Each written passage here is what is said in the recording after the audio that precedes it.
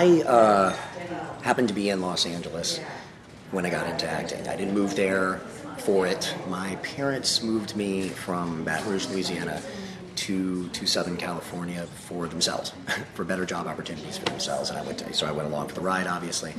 And I really got into acting in high school when I started to notice a lot of friends popping up in commercials and things like that. And I was a huge movie buff, huge movie fan. Didn't know what I wanted to do with my life.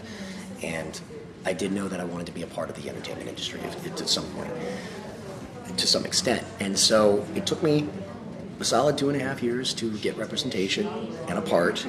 And much to my parents' chagrin, they pretty much wanted me to give up. And I kept at it. I kept at my dream, and I booked a series and a film at the same time. The series ended up running 3 years, and the film was a smaller role, but the film was well recognized, critically well recognized, and things kind of spun out of control in a good way after that. And my parents are musicians. My dad played in a punk band in Louisiana when I was growing up at the right time, in the late 70s, early 80s, and I was born in 78. And my mom was in like an all-girl new wave type band, and so music's in my blood, it's in my family, it's in my soul, and I was doing that while trying to get an audition, while trying to get an acting gig.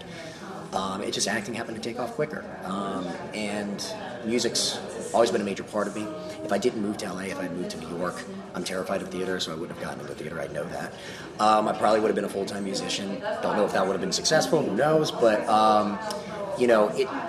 I've been blessed to be able to be successful in this industry, as well as being able to enjoy some success with 2 separate bands in the underground world as well.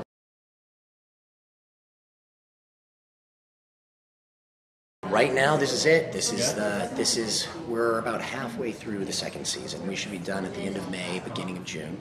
And it's a good time to ask, but this is currently the time when I've been looking at movie scripts, looking at things for the future, looking at things for the summer and the fall, because we have a lot of time off in between seasons. And got some cool things. I mean, there's a couple independents that that I'm supposed to be doing. So hopefully they will come to fruition at the very end of this season. But you never know these days. So I'm attached to those for now. Don't want to talk about them yet. But looking for other things as well.